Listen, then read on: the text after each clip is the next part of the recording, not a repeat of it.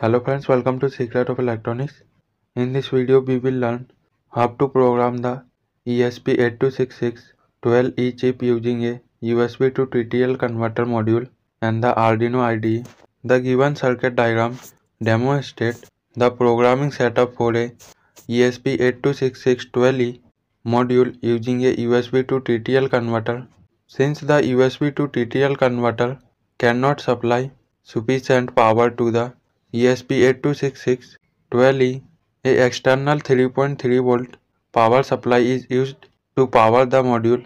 The EN and reset pins are pulled up to 3.3 volt using 10 kilo ohm resistors to ensure proper operation. A reset button is connected to the reset pin to allow manual resets. The GPIO 0 pin is pulled up using 10 kilo ohm resistor and is connected to a flush button, which when pressed during reset puts the ESP8266-12E into boot mode for flashing firmware. The GPIO 15 pin is pulled down using 10 kilo ohm resistor to ensure proper booting. The TX and RX pins of the ESP8266-12E are connected to the RX and TX pins of the USB to TTL converter for serial communication. This setup allows flashing new firmware onto the ESP8266-12E while ensuring stable operation with an external power source. The given Arduino code is designed to blink the built-in LED of the ESP8266-12E, which is connected to GPIO2.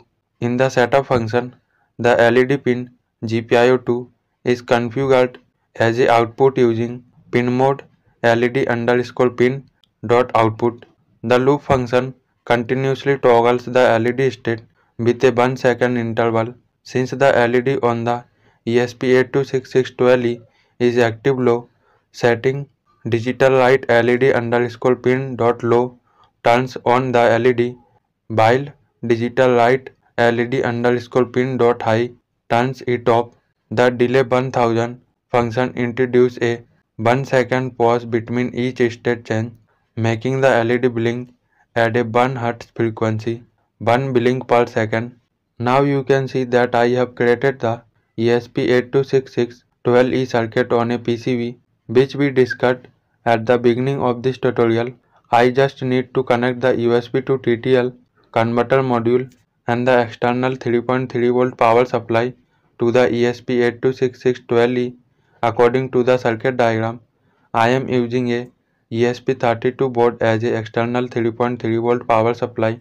If you prefer, you can use a lab bench power supply instead. Just make sure not to set the supply voltage greater than 3.3 volt. Now we need to add the ESP8266 board to the Arduino IDE. First open the Arduino IDE. After opening it, go to File and then Preferences. Next we need to add the ESP8266 URL in the additional boards manager URLs. If you already have any URLs in the additional boards manager, you can separate them using a comma. You can copy the URL by visiting the GitHub link provided in the description. I have already edited this URL in the additional boards manager URLs. After pasting the URL, click OK. Now go to Tools, then Boards and open the boards manager. In the boards manager, search for ESP8266. After searching, you will see ESP8266 by ESP8266 community. Install it. You can see that I have already installed it. Now connect the USB to TTL converter to the PC and do not forget to connect the ESP8266 chip to the USB to TTL converter according to the main circuit diagram we discussed at the beginning of this tutorial. After connecting it to the PC, open the code file in the Arduino IDE, which you can download from the given link in the description.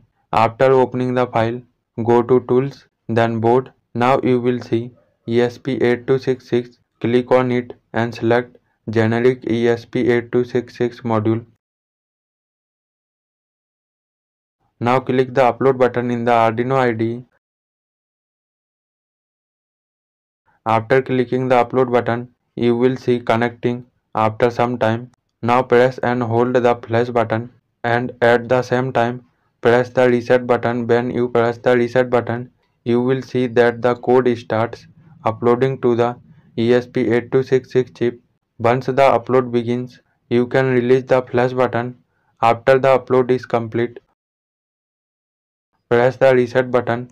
Now you will see that when you press the reset button, then the built-in LED starts blinking because it is connected to GPIO pin 2. If you liked this video, then do not forget to subscribe to our YouTube channel to watch our upcoming interesting tutorials.